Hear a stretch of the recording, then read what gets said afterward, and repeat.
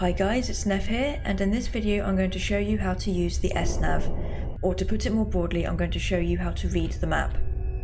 Now to get the S-Nav you need to find this corridor here, and you need the level 1 keycard. Make sure you blink before you go in. Straight through, and then you'll get the S-Nav here, and the level 2 keycard here.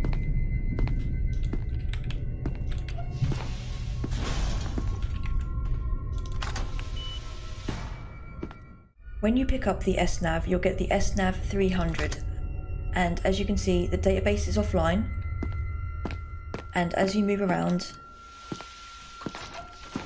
it will populate the map as you go.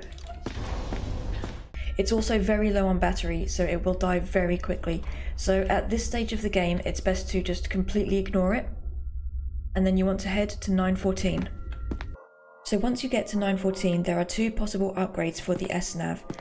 So if you come in here and drop it on the floor, and then put 914 onto fine, this will give you the S-Nav 310 navigator.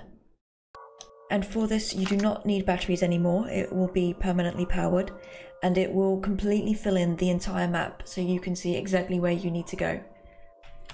But you can also upgrade it again.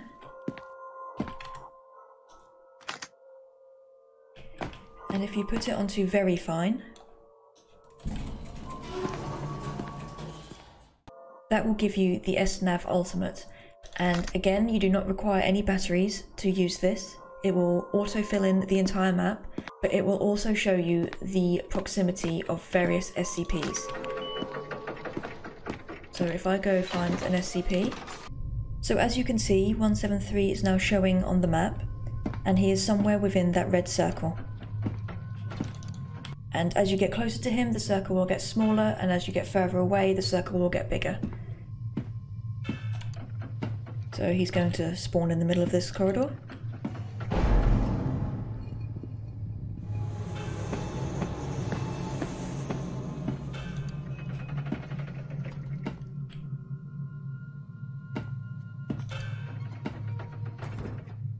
And then possibly again in this corridor.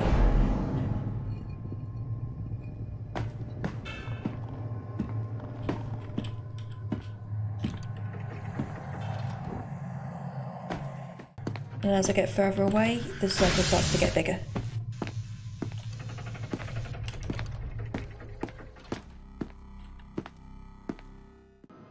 Okay, so now we come to the PowerPoint presentation part of the video, because I want to talk a little bit about the map layout and how you can interpret what you're seeing on the S-Nav.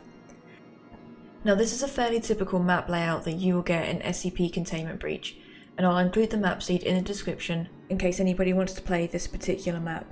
Now it may seem a bit confusing, but honestly once you break it down it's really quite simple.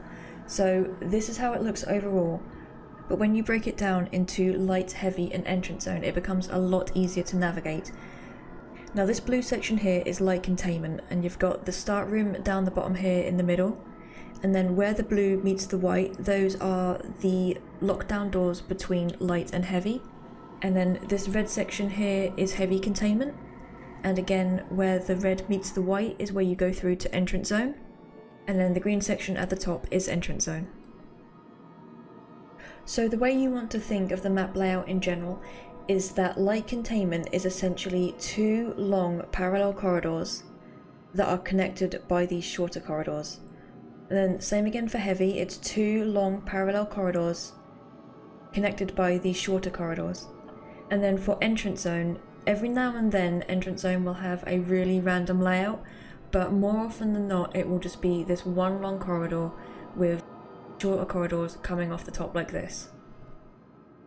So once you start the game, you'll start here, and as I've said in previous videos, you'll want to head right straight away, because this section of the map is where you're most likely to find the level 1 and 2 keycards.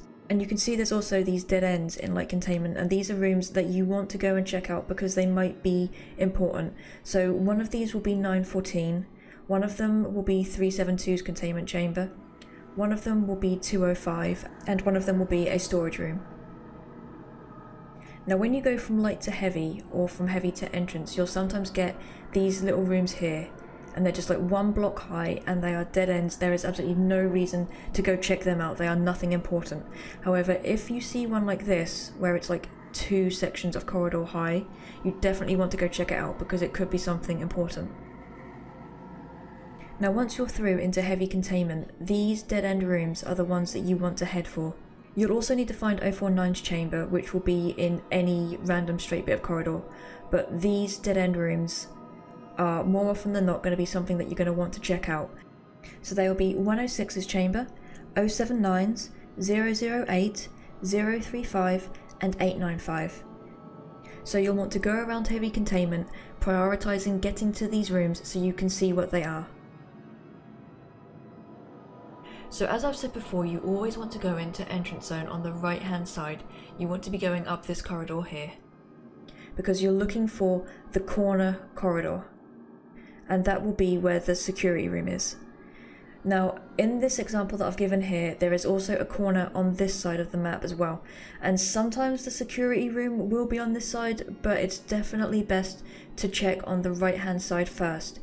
If you get a map that has 2 corner points like this, the other one that will be on the left hand side is the room that 096 will sometimes spawn at. If you do not trigger 096's event in heavy containment in the server room, he will be in this corner here. So make sure, if you do have to go through this way on the left hand side, make sure to be very careful when you go through this corner room here, because he will be in there sitting in the middle of the room. Again, when you're ready to leave and you're about to head to either gate A or B, you want to ignore these smaller dead end rooms. You want to head for the ones that are bigger like this. So both gate A and gate B will be one of these 3. Okay guys, I hope this video has been helpful. Thank you very much for watching and take care.